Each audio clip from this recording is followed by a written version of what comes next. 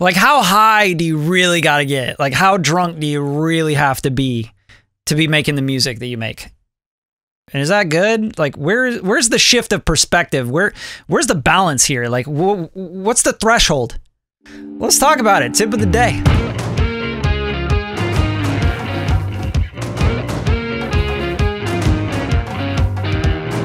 Okay, I don't know about you, but I remember the first time I tried to run a session as a recording engineer, and I was high out of my mind, like the very first time that I like actually hit the rapper weed.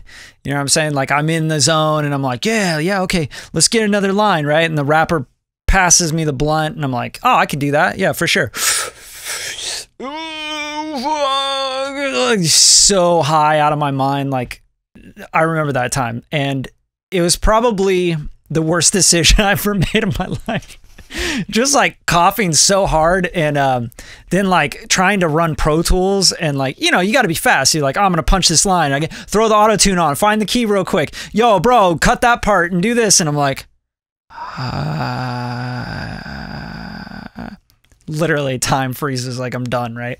So for me, I think it's important to shift your perspective though. Like, I don't want to rule out like, you shouldn't be smoking in the studio, you shouldn't be drinking in the studio, you shouldn't be doing mushrooms, you know?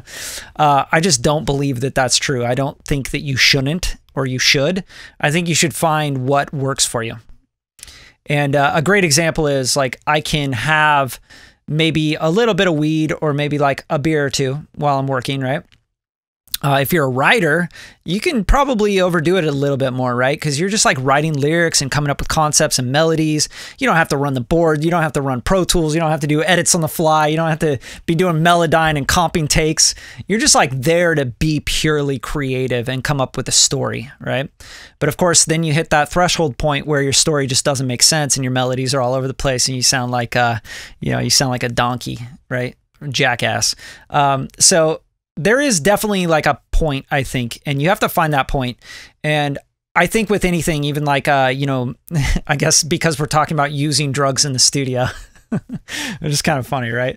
But at the same time, there is like a perspective shift, even if you're like having coffee, right? You're like jacked up on caffeine and you're writing a song and all of a sudden you want to speed up the BPM, go a little more, go 2 more BPM, right? So you really got to find this nice little balance. And like anything with business success and music, you kind of find a rhythm to things, right? A pattern. For me, I like to like experiment with, if I'm going to smoke or something, I might take a hit or something, and then I might wait a little bit, you know, and see how it plays out, see how I can work on it. And then I might balance it with like some water and some extra nutrition, you know, eat some fruit, have a banana, have an apple, just kind of balance out those things so that your body's not completely running off of the alcohol or the weed or the mushrooms or, you know, I don't know what you guys do. Please don't go any harder than that. And if you do, don't tell me about it. But you know, there's a balance to everything, and finding that shift of perspective can really kind of change the way you approach a song and maybe even be more open to new ideas. I mean, how did we get the Beatles records? How did we get all the influences of the Beach Boys, you know, and Pet Sounds and, the Toronto sound from Drake and 40 and stuff? It's like, you know, there has to be some drinking and some like kind of just jumping out of the perspective, going into the club while you're in the studio, or, you know, being in a different kind of vibe while you're writing a new song that you're not really familiar with or you're trying to discover. I think there's some value to that. And I'm not condoning like, yo, go out and just go get drunk and get high in the studio. I'm saying like, be very deliberate about it, just like you would be with your records and with your art. Like, you're deliberately trying to make a certain thing.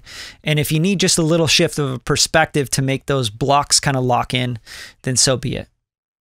So that's my tip of the day. And I know it's kind of an interesting one and maybe kind of weird, right? But I think it's a big part of being an artist, is that you want to be kind of out of your body or out of your head and look down and you know, you hear it talked about all the time. It's like, I don't know where that song came from. It came from the ether. It came from God. It came from the universe, you know, whatever you believe in, but it comes from somewhere else.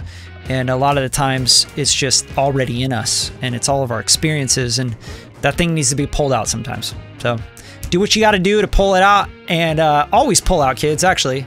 Or wear protection. That's the tip of the day. See you later.